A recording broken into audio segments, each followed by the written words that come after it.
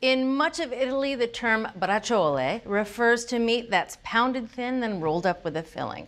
The neat thing is that styles of braciole vary wildly from region to region. Everything's up for grabs. The meat can be beef, pork, or veal. The fillings run the gamut from fresh herbs to hard-boiled eggs, and even the cooking method can be anything from braising or roasting to grilling. So the question is, what style are we making today, Dan? So we're making the delicious style. I like it. Yeah, so we're gonna make really small little rolls, beautiful little packets. Everyone gets an individual one. It's gonna be braised in this gorgeous tomato sauce, but we're gonna pack it with a ton of really big flavor. Okay. So we're gonna start here with our filling. We've got 3 tablespoons of extra virgin olive oil. Into that, I'm gonna add 5 minced cloves of garlic.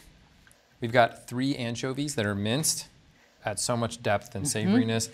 We've got 2 teaspoons of grated lemon zest. You weren't kidding about added flavor. No. Garlic, anchovy, lemon zest. Pow, pow, pow. Right off the top, exactly. So I'm just gonna stir this together, and then we're gonna add some herbs. So we have 1/3 cup of fresh chopped basil, and 1/3 cup of chopped fresh parsley. And we have 1/3 cup of pecorino romano. A lot of salt, a lot of good funk to it, and then 1/3 cup of just plain breadcrumbs. Okay. This is gonna help bind everything together. And these are just the store-bought breadcrumbs. These aren't homemade breadcrumbs. Just store-bought, they're great here. So I'm gonna stir this together as well. Beautiful, and then I have 3 ounces of grated fontina cheese. A good melter. Good melter, exactly. So we've got our flavor and funk from the pecorino romano, and then we've got good melting from the fontina. And just stir this together. Off to a promising start. I know, you want a spoon? You can I kind of dig do. right in here. Awesome, so I'll set this aside. That is our beautiful filling. So next up, we get to the beef, and we are using a gorgeous flank steak for this. You're looking for about 2 pounds, a little over 2 pounds is fine. And you don't often think of it as a braising cut, but it's got a fair amount of collagen in it that breaks down and gets nice and tender, and it's really beefy, so it's actually beautiful for this. So the first step is to have this crosswise like this. And then for each of these, I'm going to butterfly them so they're about half the thickness. It's gonna make our pounding out a lot easier. We're starting with something thinner. All right. So what I like to do is bring it right to the edge of the board here with the grain running like this, and make that initial cut right through, and then you kind of peel it back up. Again, keeping your knife nice and parallel and dragging it through. And then I even actually like to hang it over the edge a little bit as I go. Oh, wow. It really allows you to stay parallel to it as opposed to having to start angle as you go. And then I just come in again. That is a really clever technique, Dan. Oh, I'm glad you like it. So I'm just gonna do the same thing with the second one. So we have nice thin pieces of steak, but they're not thin enough for what we want. So I'm gonna set 3 of them aside, work with 1 at a time and pound it out. We're looking for about 1/4 inch thick on this. So I just cover with plastic wrap. So good and thin. Good and thin, exactly. We're gonna roll it, and you really want it to be nice and thin and super tender. Meat pounder, I love this style here. You can basically use it, like you're pounding your fist on something, and then I'm just gonna pound it out. So that's great. So I'm just gonna repeat that with these other 3. Okie doke. So we've got our nice pounded steaks here. And for each one of these, I'm gonna cut it in half, going with the grain. Because flank steak has a distinct grain that runs in one direction. That's right. So we're gonna make 8 total pieces. So I'm gonna prep my station out for rolling these, and I'm gonna tie each one with 2 pieces of twine. So I'm gonna set that out ahead of time here. So you talked about that grain. It is super important the direction you go in. And so that means we want the grain to be this way, parallel to the board. All right, great. So I'm gonna add half the filling to these 4 here. I'm just gonna spread it pretty evenly across it. So the final layer before we roll these up is a beautiful thin piece of prosciutto. So obviously this is gonna add tons of saltiness, fattiness, funk. It's just, yeah, it's a beautiful thing. A little bit of pork. Just a little bit of pork. Awesome, so now it's time to roll. So we're gonna start on this end and roll away from ourselves. Just like this. All right, so nice and tight. Nice and tight. All right. And then when you get to the end, we've already got our strings on there, so we can just go right around. I like to do a little double. Double. I think I tied mine tight enough. You're tying them pretty tight. Obviously, they'll shrink as they cook. You don't want them to unroll, so. I think you did a great job. Thanks. Then we'll go back and just trim off our ends. So we have nice, neat little packages. I'm just gonna transfer these over here and give myself room to do the other 4. Okie doke. So I've got a 1/4 cup of extra virgin olive oil heating over medium-high heat in this pot. We're just getting it to shimmering, basically. Okay.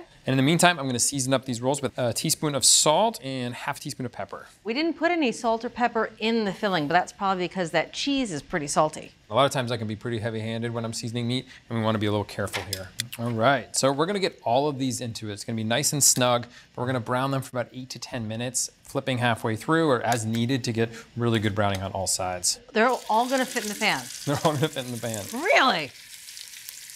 All right, this I've gotta watch. Well, I wanna see how you organize them. Oh, I see. You're totally gonna fit them all in. Right? My goodness. Like a challenge. So we're gonna go for about 8 to 10 minutes. We're looking for great browning on 2 sides. Smelling good. Smells great, right? So we've got beautiful browning. We're gonna get these out. We're gonna go right back onto the same tray we used. They're gonna keep cooking later, so it's totally safe. Ooh, look at that fond in the bottom of the pot. That's so much flavor right there.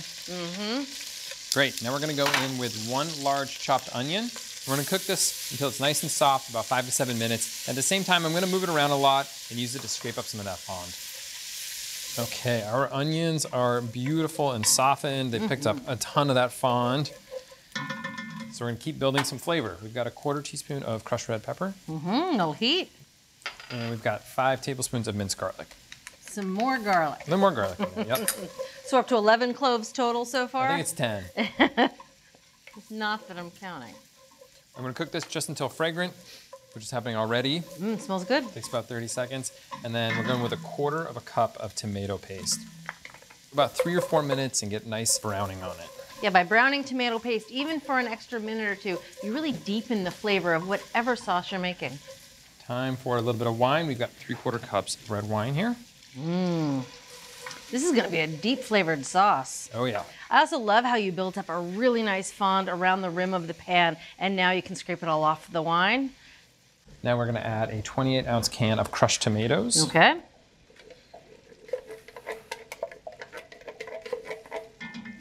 And we've got 2 cups of beef broth. Really reinforce that beef flavor. Okay, we're gonna get our rolls in there now.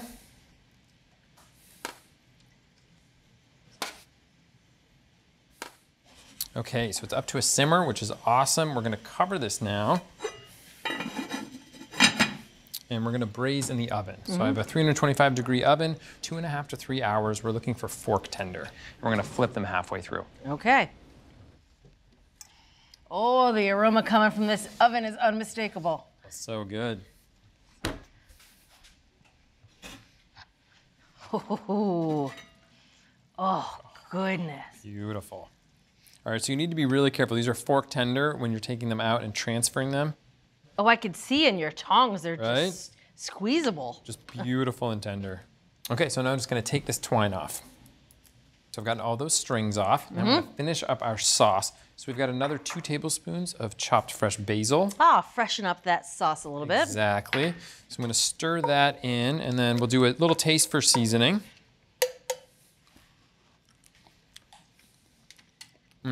Doesn't need any more salt. I'm gonna just do a little bit of pepper in there.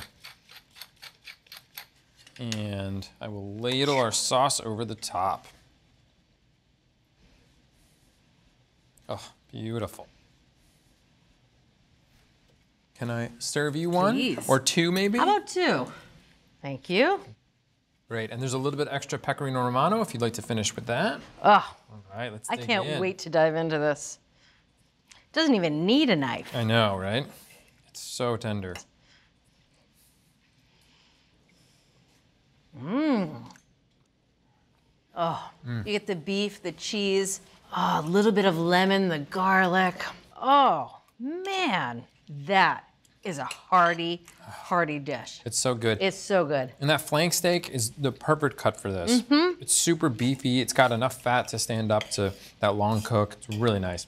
Oh, Dan, this is delicious. Thank you. You're welcome. So if you want to make this classic beef braciole, make a filling with herbs, cheese, and breadcrumbs.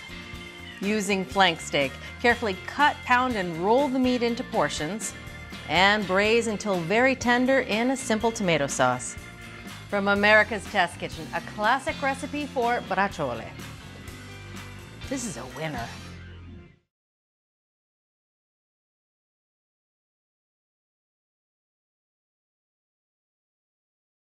Thanks for watching America's Test Kitchen. What'd you think? Well, leave a comment and let us know which recipes you're excited to make, or you can just say hello. You can find links to today's recipes and reviews in the video description. And don't forget to subscribe to our channel. See you later. I'll see you later.